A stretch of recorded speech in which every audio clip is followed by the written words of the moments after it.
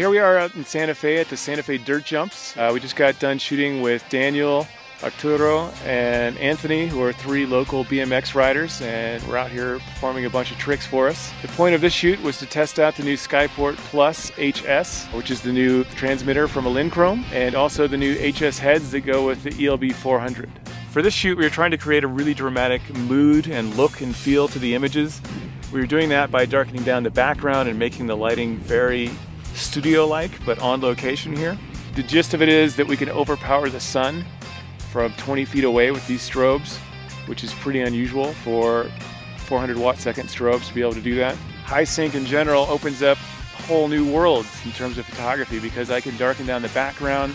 For the portrait session we did, and it was all shooting at 8,000th of a second at f2 or f2.8, which is just amazing. Because I can narrow down the depth of field, I can shoot at those wide open apertures, which gives the portrait a totally different look with the lighting. It's not just for action sports, it's also for portraiture or anytime you want to shoot, with a wide open aperture and a fast shutter speed.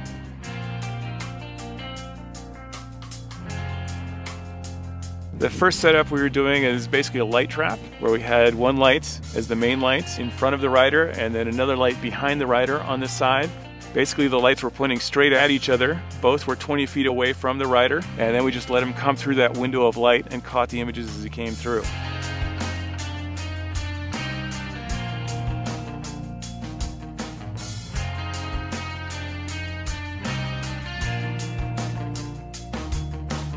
The second setup, the sun was our backlight, and we used 2 ELB 400s with the HS heads in front of the rider to give us a little bit more power because we were looking straight at the sun.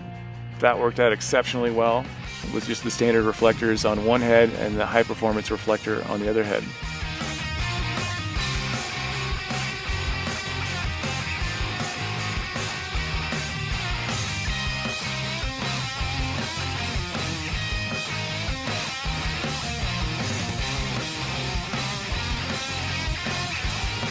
The portrait, we actually had 4 lights set up for that.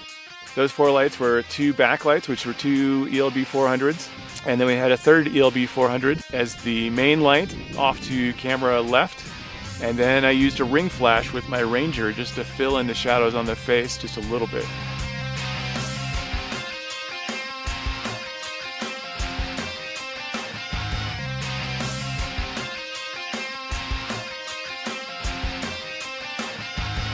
So the new Skyport Plus HS also works with the older Quadras and pretty much every other EL Skyport that's out on the market right now. So essentially by buying this transmitter, you get a whole new range of things you can do with your existing flashes.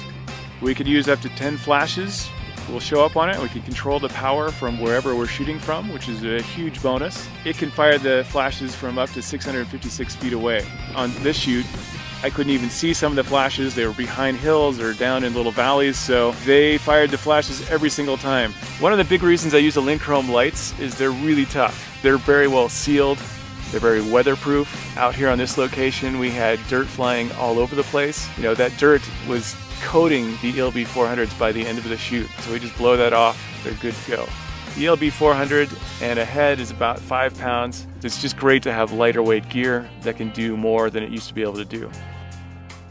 So one of the key things for me as a photographer is trying to separate my work from all the other adventure sports photographers out there. And one of the ways I've done that the last year is by using high sync technology to light a lot of my images that were impossible to light before this technology came along. The high sync technology that Elinchrom has developed is beyond anything that's on the market right now. There's no gradation in the images. It works every single time. It's easy to dial in. And for me in my work, that is a huge bonus because that means I can create images that I could never create before.